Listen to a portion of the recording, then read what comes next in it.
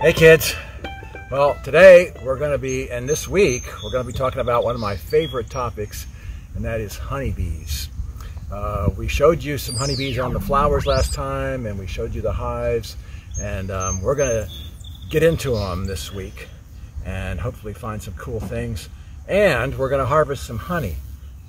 What I have for you right now is an empty beehive. There aren't any bees in here.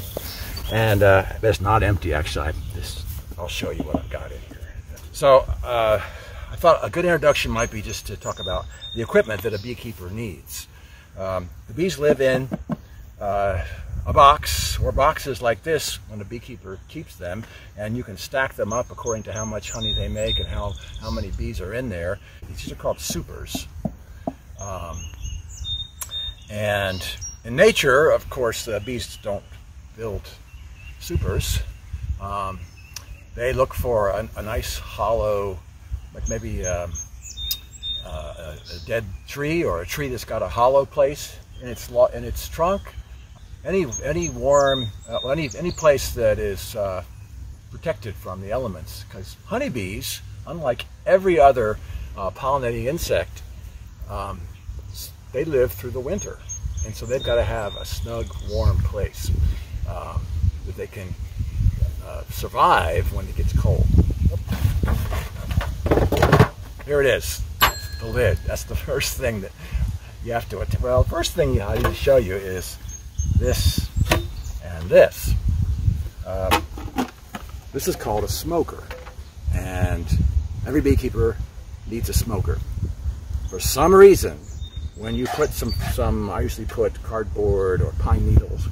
Anyway, you light it up and you make smoke come out here by squeezing this bellows, and tomorrow you'll see the smoker actually at work, but we're just pretending right now. And you blow a little smoke in the entrance to the beehive. Here's the entrance, if you can imagine bees coming and going. And for some reason, nobody understands why, it tends to calm the bees, makes them much less likely to sting you. The bees are less likely to sting me with my smoker, but they might, so I have some protective equipment here. I'm not going to put it on because it's really hot. And in fact, usually when I work the bees, I just have these things handy in case I need them. And then if they start acting like they're not happy with me, then I'll put them on. But anyway, gloves and hat and a veil. I'll tell you what, I'll model this for you just so you can. Bees can't get in here. Sometimes they do, but usually they don't. But if a bee gets in here, it's very unnerving. They're just trying to get out, but they're buzzing around here, and maybe they're crawling on your face, and you're like, oh. So we've blown the smoke, and then we very gently, you always got to move gently and slow and easy with the bees. No sudden jerky movements, because you don't want to annoy them. Bring me to the subject of, why do bees have stingers anyway? Why did nature give bees these stingers? Well, I'm going to show you the reason in a minute when I open this up. This is the inner cover for their protection from the elements.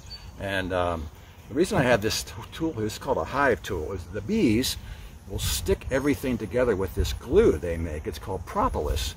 And here's some right here. That stuff is very sticky. If you don't have this tool, these two boxes will be glued shut, and you could not lift one off the other without something to pry them apart. So anyway, you pry open the inner cover, and then inside we have frames. There are no bees in here right now. This is the super of honey that I harvested earlier, and this is what we're going to be extracting later in the week. So I'm just going to pull up a frame here and show you what a frame looks like. So what's this stuff here? These little cells, what are they made of? What do bees make their cells out of? We showed you paper wasps a while ago. Was it last week? Yeah. They chew up leaves and make. This is not from chewed up leaves.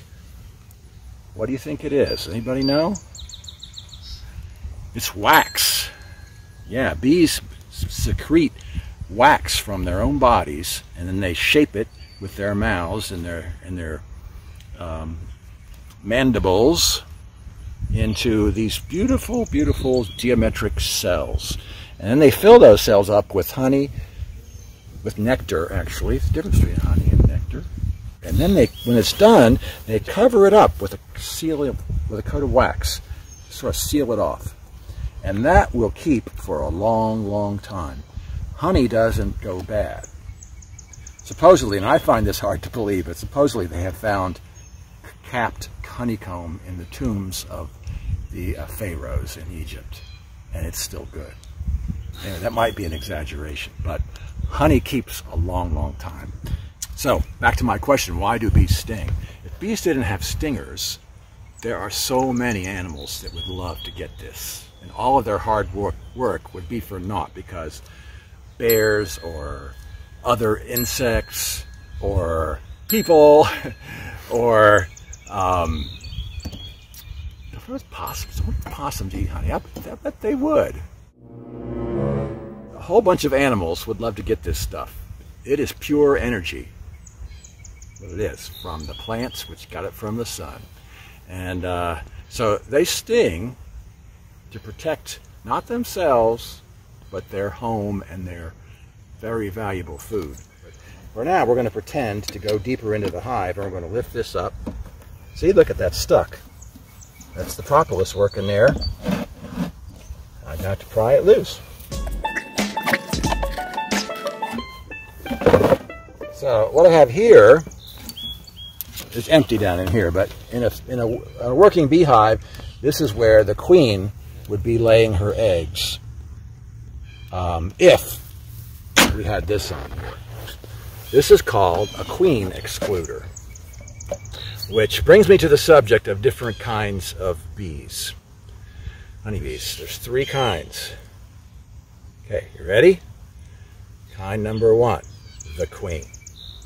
She's a female, there's only one, and her job is to lay the eggs that will be the future of the colony.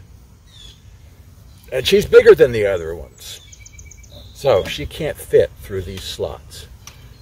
So if you want to know where to keep your queen confined to a particular area, you put this queen excluder here, and she can't get up and come and go. The other bees can. Kind of bee number 2, the workers. Most of the bees in the hive, and all of the bees that you see out on the flowers and in the fields, are worker bees. And they are also female, like the queen. And they do all the work. Kind of bee number 3, the drones. So, can you guess what gender the drones are? Got to have guys, right? You can't just have all females.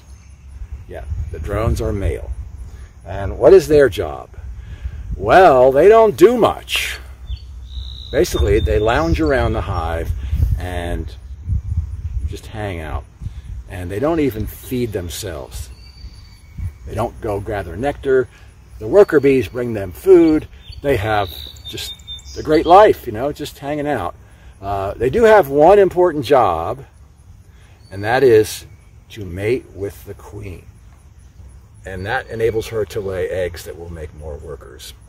But in the fall, when their job is done, and there's no more mating of queen necessary, you know what happens to the drones? Well, the workers kick them out of the hive. If you watch in the fall, you can see drones trying to get back in the hive and workers just dragging them out, dragging them out, dragging them out. They're just an extra mouth to feed in the winter. They're not needed. And so they are left to freeze and starve in the winter. Nature can be pretty cruel.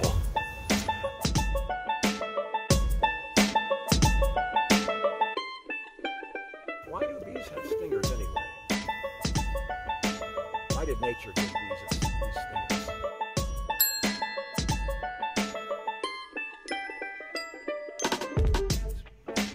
Honeybees, there's 3 kinds.